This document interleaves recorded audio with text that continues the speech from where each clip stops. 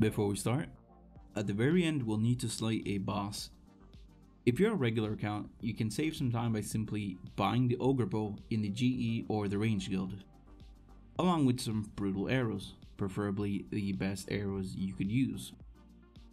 For the Iron Man out there, you'll need to create your own arrows and or bow, but we'll get to that later when we need it. For now, let's start the quest. You will still, however, need a weapon for other parts of the quest, so make sure to have a secondary weapon with you. To begin the quest, head to the area located here on the map. Speak to Ogrish to start the quest.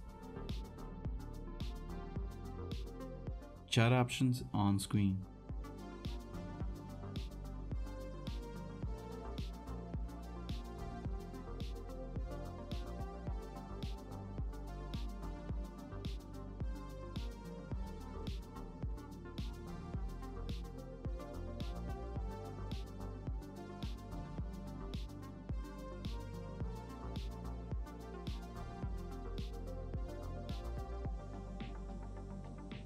Speak to the ogre guard just east.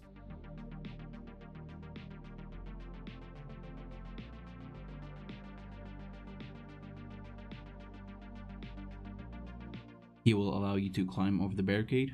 Do so. Then keep running east and climb down the stairs.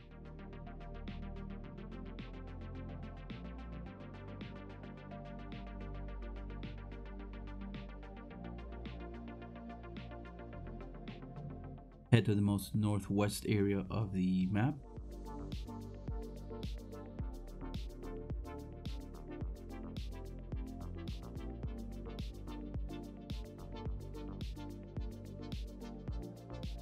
You will find a skeleton on the floor.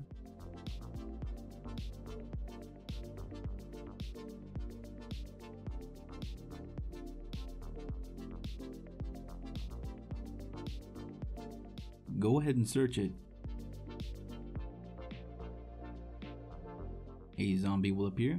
Simply slay it. Search the backpack to receive some items.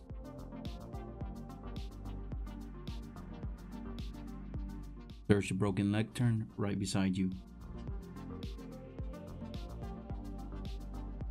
Go ahead and read the torn page and attempt to open the ogre coffin.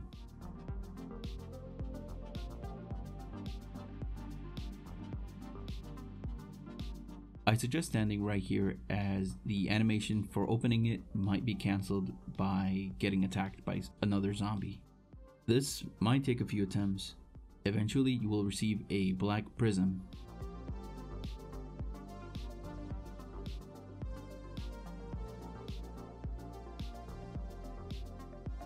Moving forward, let's head to the Dragon Inn pub in Yanil.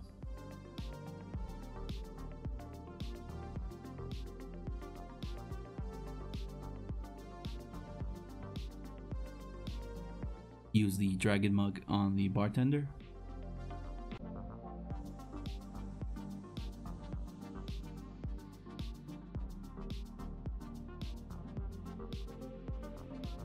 Next, we'll need to speak to a wizard called Savik Rarv. If you lack the magic level, simply ring the bell outside, then speak to him.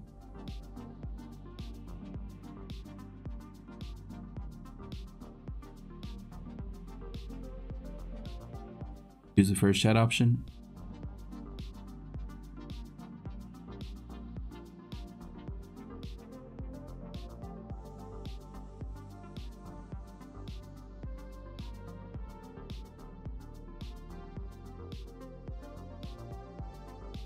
Once your conversation with the wizard has ended, head north into the building.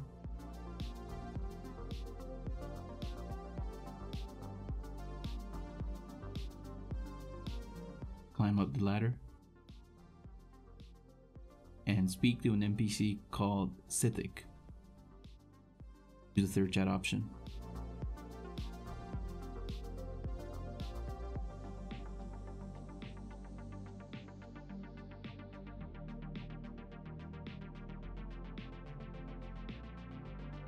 Go ahead and search the drawers, the wardrobe, and the cupboard.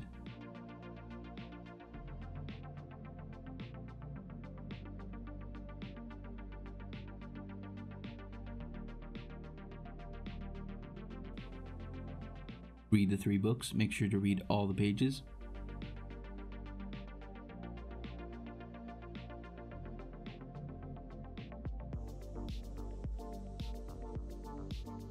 Then use your papyrus on Seventh to draw his portrait.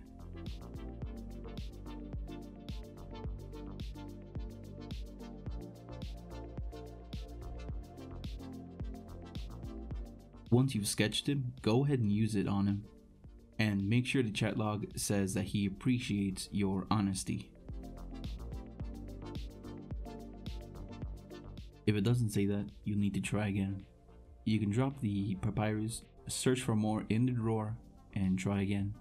Once you have your good sketch, go ahead and use that portrait on the bartender.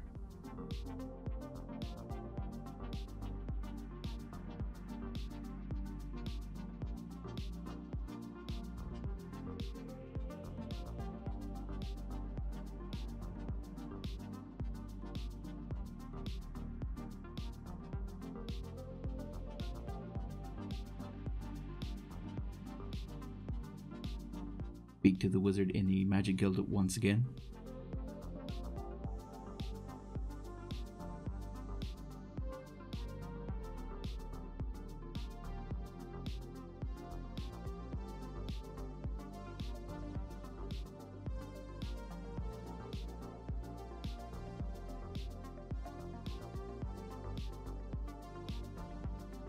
And choose the 3rd chat option.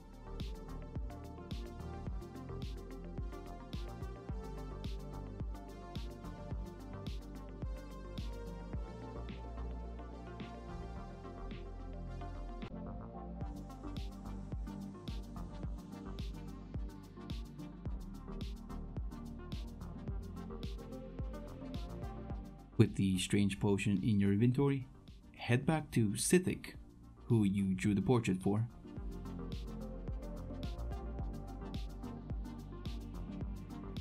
On top of his drawer, you might have noticed some tea. Go ahead and use your strange potion on that tea.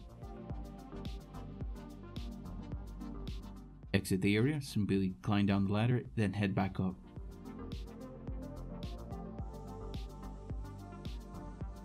And speak to Sithik. Chat options on screen.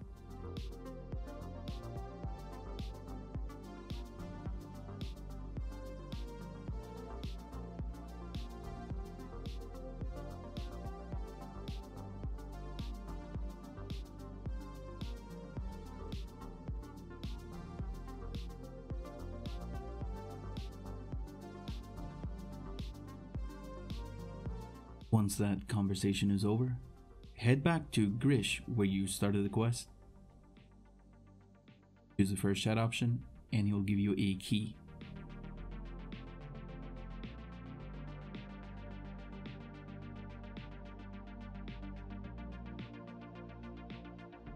Speak to him once again.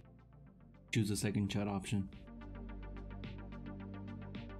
And you will now be able to create the ogre combo and the brutal arrows, which you will need for the upcoming fight. First, let's go ahead and gather the bow. If you have access to the range guild, which requires 40 range, you can quickly purchase one in the store. If not, then simply have a Aki log, wolf bone, and a bowstring in your inventory. Cut the log into the bow, then simply use the bowstring. Not too different from your conventional fletching.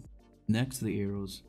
Simply make some headless arrows using the Aki log for the flighted ogre arrows.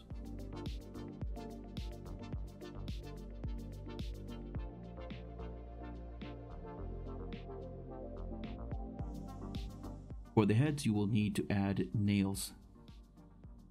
Make the best you can. Here is a breakdown of the smithing level and fletching level needed to create the specific arrows that you want.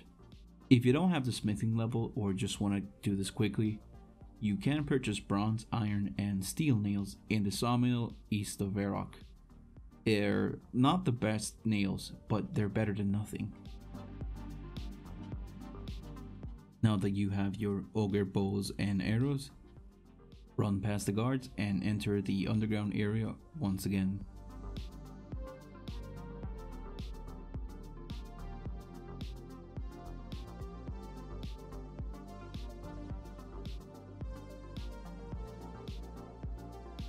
Run directly west and go through the 2 large stone ogre doors.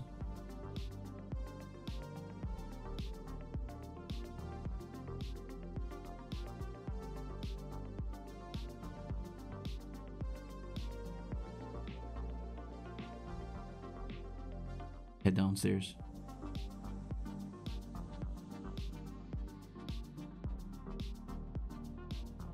Keep heading along the path and you will find this small stand at the end.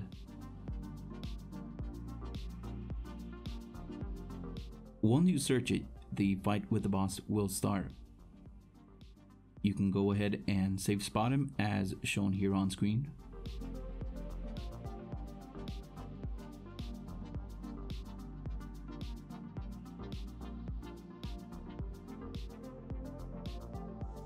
It might take a little while to slay him, but he is easy. Once he's slain, go ahead and make sure to pick up the ogre artifact. And lastly, head back to where you started the quest and speak to Grish. Choose the first chat option. And quest complete.